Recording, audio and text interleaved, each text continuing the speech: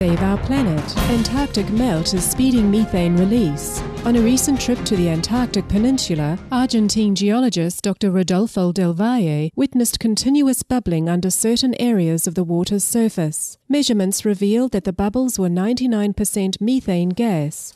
With ice shelves in Western Antarctica and the peninsula already noted to be melting due to climate change, the additional release of methane could, due to its potency, accelerate global warming beyond what scientists have described as an irreversible tipping point, leading then to immense Earth changes. Dr. Del Valle is now working to determine the potential impact of this greenhouse gas. As he stated, "We believe there is a huge amount of destabilized methane deposits that may leak into the atmosphere and ramp up warming." He went on to speak of the changes seen throughout significant periods of geologic history, saying, "Of 7 major mass extinctions that erased 90% of the species at the time, 5 are attributable to climate change, and 1 in particular, at the Permo-Triassic boundary, could be directly attributable to mass methane release in the Upper Paleozoic." Dr. Del Valle, we appreciate your work alerting us to this most recent evidence of continued climate change. Let us join in a rapid response to preserve a habitable ecosystem for all beings while we still have time. Supreme Master Ching Hai has cautioned on previous occasions about the risks of methane release due to global warming, while also highlighting an effective way to stop it, as during a September 2008 interview on the US-based Environmentally Sound Radio.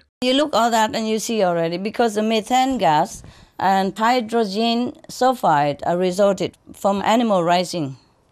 And that produce a lot of toxic gas into the air, and it warms the atmosphere, and then the atmosphere melts the ice, and the ocean will be warm, and then more methane and other toxin will be released from the bottom of the ocean and permafrost and all that, and then it will be like a devil's circle.